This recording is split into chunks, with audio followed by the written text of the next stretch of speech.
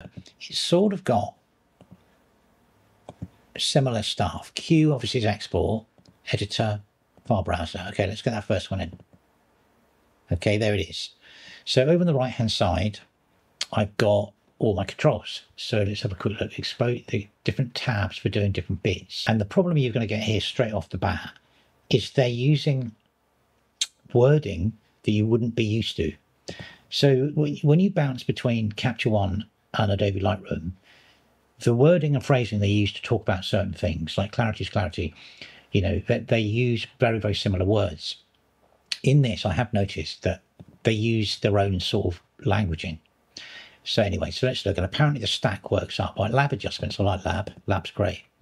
So I use lab in color correction in DaVinciResolve a lot. But let's just straighten this photo. How easy is it for me to straighten this photograph? Selective editing, where is it?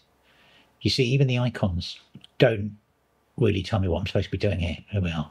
So plus or minus exposure, tone mapping, shadow, equalize. Where are we going? So spot removal, local edges, noise reduction, it sort of makes sense. That one, Return X, selective editing. What's that all about? Nope. Crop, resizing and framing.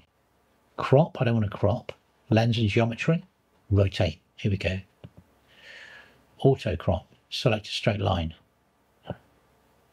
Or hopefully you'll be able to put something on the screen to show you what to do. I'm sure I'm missing something here. Okay, but that's straight now. That's fine.